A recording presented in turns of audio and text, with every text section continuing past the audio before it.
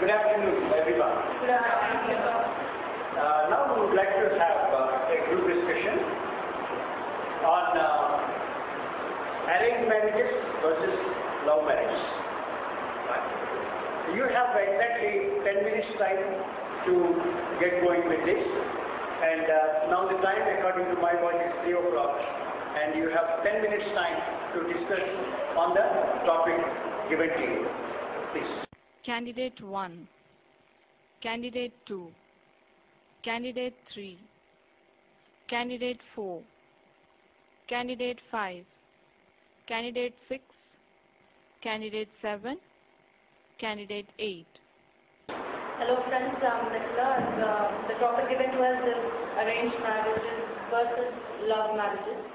According to my views and my opinion, I feel arranged as well as love marriages depend on their opinions and their views.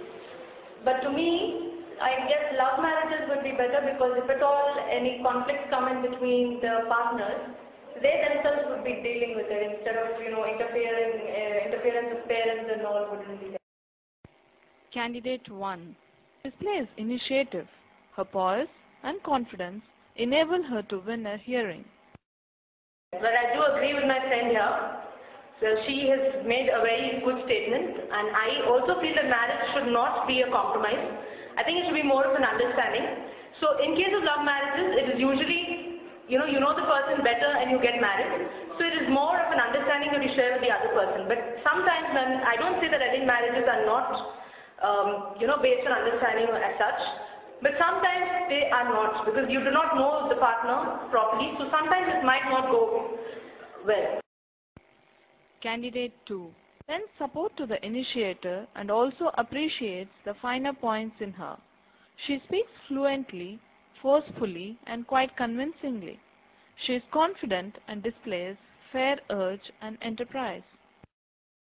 In some of the cases of love marriages, it is most of the time happen that after some point of time in their relationship, we always get into conflict. So most of the love marriages have, so far been not so successful compared to the arranged marriages. It's not that love marriage, the maturity level has to be more in the individuals before they set into, deciding or getting into marriage life. So depending upon what step he has to take, whether love or arranged. It is, based on his belief strongly. One has to be committed before he takes up something like commitment. He has to be well prepared for that. She has shown adequate understanding of the subject and seems to enjoy a fair range of ideas. I do agree with her, according to me, marriage is more of a commitment between two people. It has to be, so you should be mentally prepared for it, because that's a lifelong commitment you would give to somebody. So, I am more supportive of love marriages, but then I'm not completely against arranged too. Because I feel, in a love marriage, you've got enough time to understand your spouse and, enough time, I can actually start a good relation with him or her. She reveals good sense of timing and initiative and makes good use of the opportunity that came her way. Her approach is friendly and helpful. She speaks with a winning smile in a pleasant voice, which at once makes others to tune into a cooperative attitude and agreeable mood. She acts with confidence, speed, and makes up her mind decisively. So you are in a position where in a love marriage, what happens in the beginning is that you have the vision. Candidate 8 interrupts the talk, displays impatience and immaturity. She is eager to impress but does not know how to do it. Of paradise and everything is going to work beautifully here on earth. And then when the reality of life comes in, they don't have this quality of force. So what I'm sure that happens in both the cases. It is not but cool. University. It actually begins in compromise. So things get better. Things tend to get better as time progresses. Yeah, and it's something like a progressive, attempt. Arranged marriages are really more successful compared to. She has grasped and presented the issues involved on merit. Despite the complex issues involved, She has succeeded in identifying the essentials and presenting the same in the correct perspective. Almost 80 to 90% of arranged marriages. I disagree with her. Like, you get married to a person, you always obviously want to know the person you're getting married with. In an arranged marriage, you don't know who the person is. Exactly. So you can't spend your entire life with the person who you don't know. And like love marriage is like what she said, like it's like paradise, like before marriage, not so after marriage. It is not so. If you know the person before, you know what the person is all about. So if you're ready to spend your entire life with him, it's well and good. If you're not ready, at least you have a chance to, like, you can come back. But once you're married, like, India generally doesn't accept divorce as a good sign. Candidate 4 seems to bear a totally negative approach. Her inclusion in any team would be a potential hazard to harmony. She is rejected, and she has used excessive body language and fillers that are to be avoided. So I could better categorize love marriage. According to me, arranged marriages are comparatively better than love marriages, because present day youth, we are really not morally that responsible enough to choose our partners. We tend to go in for someone based on some attractions or something like that. But according to me, arranged marriages are more a responsible decision taken by parents along with our dad. She is able to express herself fairly well. However, she is hesitant to accept the responsibilities. She seems to be lacking in self-confidence and hesitates to shoulder responsibility.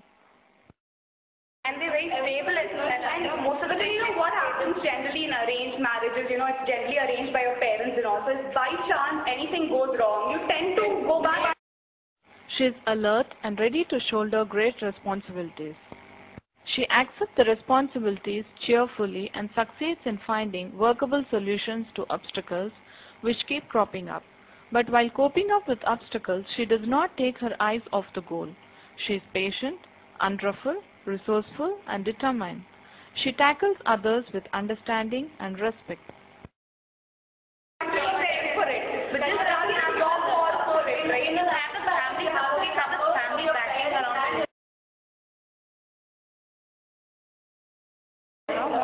So it should be in a way such that you go for a love marriage, but try to gain the support of your family also. Convince them so that you have somebody to fall back on. You're trying to keep a social system. Is rigid, self-opinionated, and intolerant.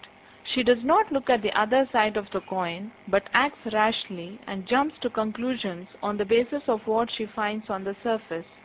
In fact, she has preconceived ideas and notions and is swayed by her own ideas. We have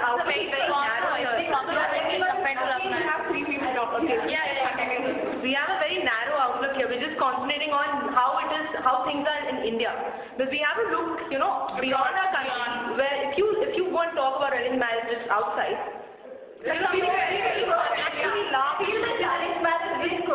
outside.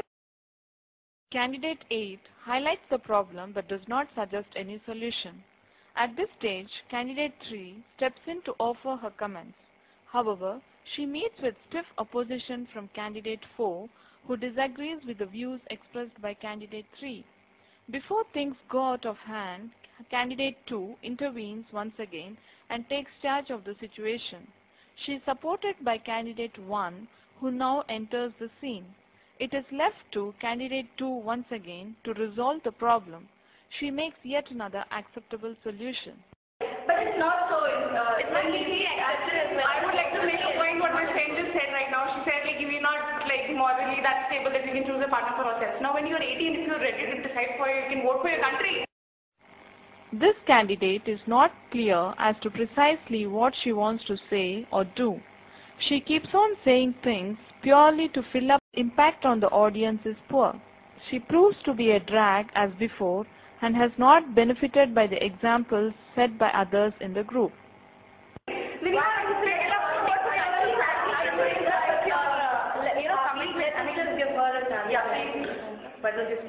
arranged marriages, people don't understand because parents, they will choose the partners and they have to accept it.